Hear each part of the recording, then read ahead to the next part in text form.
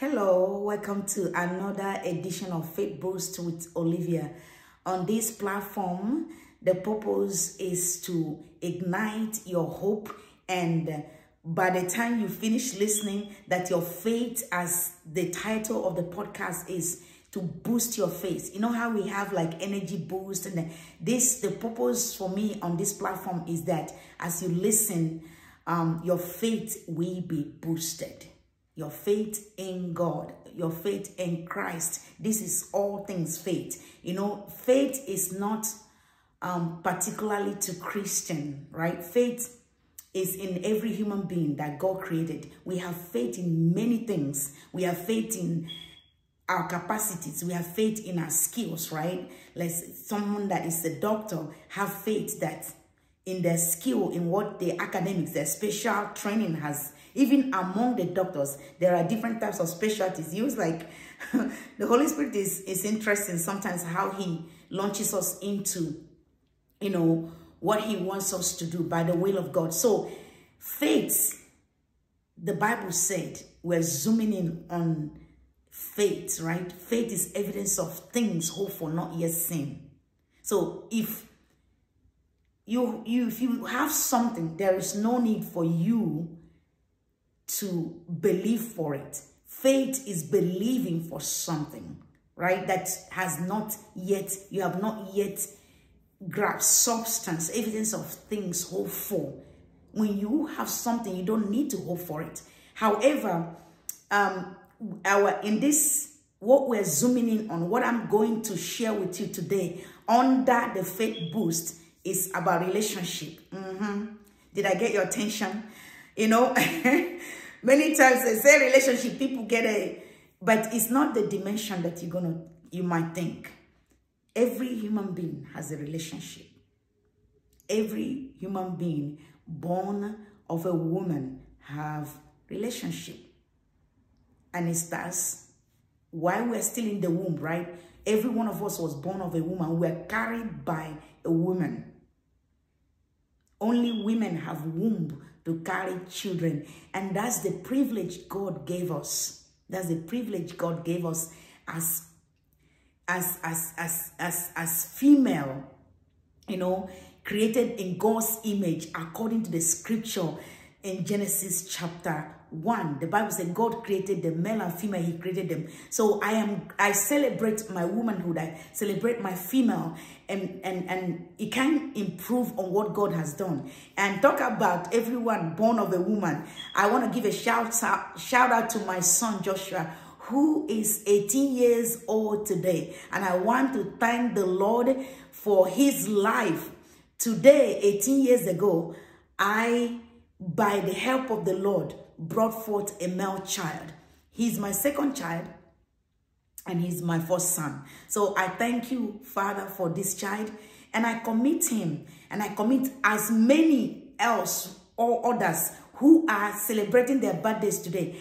I pray Matthew chapter 6, verse 9 and 10, that God who brought you on earth, that his will, that your name, that his name, your life will hallow his name, and through you, his kingdom be established and his will be done in your life, and that you will serve your generation by his will, by his will, by his will. Happy birthday, Joshua. Happy birthday, son. Happy birthday, everyone else who is watching, and your birthday is today.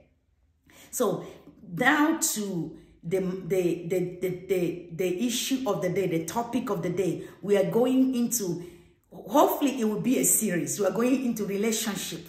And like I said, I started with everybody has a relationship. You have a relationship with the mother, the woman that gave birth to you. Even if you were adopted, even if you don't know your mother, you don't know your father, a woman carried you for 40 weeks. Anywhere, some children, the normal time is 40 weeks. So that relationship started in the womb when your mother conceived you.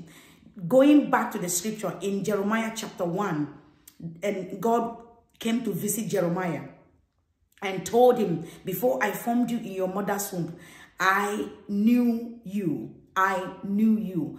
I was the one that knitted you in your mother's womb. So every one of us came from God. Every human being, regardless of your background, regardless of what you believe, whether you even believe it or not, every human being came from God. Now, what we do, whether we believe that or not, now we're coming into faith zone, whether we believe that there is a God or not, and not just a God, but the God of the Bible, the God that created the heavens and the earth according to the book of Genesis. Now, that's faith. Many people take the Bible as history book, as whatever, but the book is the word of God, is the manual for life. The author of life came and brought that book to us. He is the one that manufactured us. He's the one that created us. And he said here, and he made that possible by his spirit speaking to different individuals. You know, many people will say, oh, the Bible, but it's written by a human being. The Bible talks about itself that is by the inspiration, all scripture is breathed by God. You tell me, when you read the book of Isaiah and the book of Matthew, how come nobody could have made that up? Nobody can made that up. Anyway, now zooming into relationship, it starts as human beings, right? It starts, let me track that back. I say physically, right? It starts with your mother, but actually, the first relationship we have is with God. God is the author of our lives. He's the one that created us and sent us forth on earth on an errand. We have an assignment. Every one of us have an assignment. Every single human being. Whether we find out what that assignment is. Assignment, I'm not talking about skill. I'm talking about what he said in the book of Jeremiah chapter 1, if you read Jeremiah chapter, he said, I formed you in your mother's womb. And the purpose I sent you, Jeremiah, is that you will be a prophet to the nations. Jeremiah said, I'm just a child. I'm just a little child, a little boy. God said, yeah, in the physical, but in the spirit, your spirit is sent to be a prophet to the nations. So each of us has an assignment that we're sent to. Now, that's the first relationship. Our first relationship is with God, the God of the Bible. That's our first relationship. Now, in that relationship now, he sent us into families, right? Through our parents, our mother and father. Now we have our primary relationship is with our parents. And even if you are adopted, right, it's the adopted parents, right, if you're the first child and then you start to get siblings. And some people just have just them. They don't have, you know, siblings, just them, but you have cousins and stuff like that. Everybody has a level of human relationship. And then relationship begin to expand.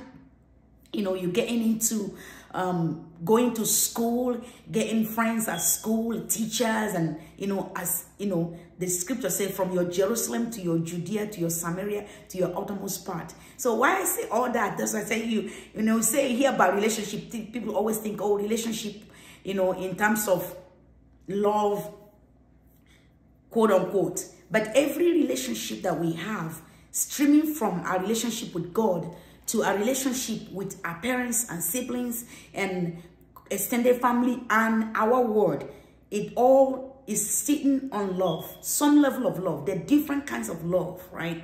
The Bible talk about it. So these relationships also are governed by principles. And from our relationship with God to our relationship with our parents and siblings, and like I would say, the souls from people in our Jerusalem, in our Judea, in our Samaria, in our utmost part, it's all governed by boundaries, by principles. And we are not to violate those boundaries. But as human beings, sometimes we do. Intentionally, unintentionally, we violate these principles and we cross the line. Like we say, we cross the boundary. So when we cross the boundary, right? When we cross the boundary, I have my my phone so I can go to the scripture. I want to go to the scripture. I can read the Bible for you, right? So when we cross the boundary, that's what when I say to you, when we cross the boundary, that's when the main why now we're easing. When you, in all of this relationship, beginning with God, go back to the Garden of Eden in the book of Genesis chapter 1. Adam and Eve crossed the boundary. So we're starting from the very beginning with this relationship thing. I know, right? When you talk about relationships, like maybe dating and stuff like that, relationship is more than that. That is like the peripheral, but the origin is in the book of Genesis, right? When man was created by God in his image after his likeness. And God said, God called the shots. God set the parameters, the boundaries, which he will relate with humanity. And as I'm going to bring my Bible, this is Genesis, the book of Genesis. This is the Passion Translation. In the book of Genesis, we saw the first relationship establishment that God had with man.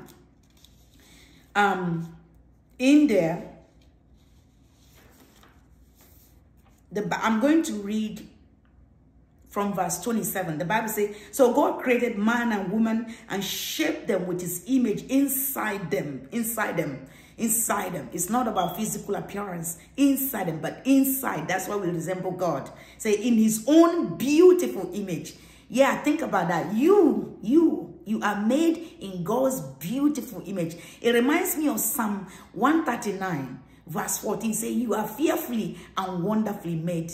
Yes, you are fearfully and wonderfully. Now, let's keep reading. It says, in his own beautiful image, he created his masterpiece. Again, yes, you are a masterpiece. You're a masterpiece. I don't know what people have told you, even though we're not into that, but as the Spirit leads, right? We're talking about relationship.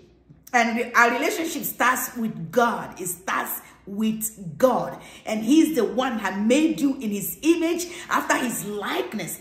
I love this version. It's a passion. It says, in his own beautiful image, he created his masterpiece. Yes, you're a masterpiece. You are a masterpiece. You are. I don't know what people have told you and what you think of yourself, but I'm telling you today, you're a masterpiece. I told you, this is Faith Boost Podcast. It's here to ignite your hope and faith and boost your faith. Yes, you are made in his image. Yes, male and female, he created them. Yes, God made us male and female. There is no in between. He created you for the purpose. Remember I said in Jeremiah, I have stated Jeremiah chapter 1 earlier, the purpose God gave you, the body, the skin color you are in, right? It's human that tell us we have skin colors, right? Whether you are male or female, all of those intricacies, where you are born, or everything is streamed back to what God sent you on earth to do. Everything streams back to your relationship with God, the God of Israel, the God of the Bible, the God that gave us his son, Jesus Christ. Everything that's about you, your height, when I was little, some of my cousins thought I was going to be a very tall girl because I used to run. I ran so fast. So for some reason, but I am perfectly perfect with my height, with everything about me. I love, because God doesn't make mistakes. So if you are made this, you are spirit that is made in, our body house our spirit and our soul. So God put you in a male body. It is for his glory, first of all. It is for his glory and it is for your good. You don't need to do anything. You don't need to alter that. It's when you do that, you are telling God, you don't know what you're doing. I know better than you. It's like, cars. There's a lot of things that are being manufactured by human beings. It's like you driving and your car is telling you what to do, how to handle the car and all that. But you follow the manufacturer's guide. A manufacturer A retailer of a car cannot tell you more about the car than the manufacturer. No. If people are hoodwinking other people, people are manipulating other people, people are bringing their ideas that are demonic to let people know you're not good enough. The devil talks to everybody. The devil talks to everybody. He can come to you, tell you how you're not good enough. You're not supposed to listen to the devil. So the first important thing is having understanding of your relationship with God. Your relationship with God. Because that is the base. That is the bedrock of your life. If you have a good grip, and the good grip is this scripture I'm reading to you, this is who you are, this is where you find your identity. This is the first order of relationship as a human being, is that so God created man and woman and shaped them with his image inside of them. That's you. That's me. In his own beautiful image, he created his masterpiece. Yes, male and female, he created them. There's nothing to add. There's nothing to subtract. And God blessed them in his love, saying, reproduce and be fruitful, populate the earth and subdue it, reign over the fish of the sea and the birds of the air and every creature that lives on earth. And God said, I give you every seed-bearing plant growing throughout the earth, vegetables and every fruit-bearing tree with its seed within itself. They will be your food. There will also be food for every animal. I'm going to jump to 31 and say, God surveyed all he had made and said, I love it. I love it. God loves you. God said, I love it. Everything, he surveyed it, for it pleased him greatly. It pleased God greatly. Even gave way. So it pleased him greatly. It says evening gave way to morning, the sixth day. So when God created the earth, he created it perfectly.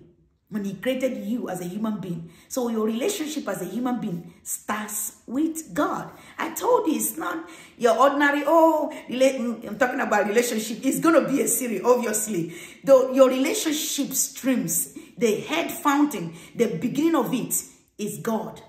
It's you and God. You and God. The God that created you in his image, after his likeness, in his beautiful image, created you as a masterpiece.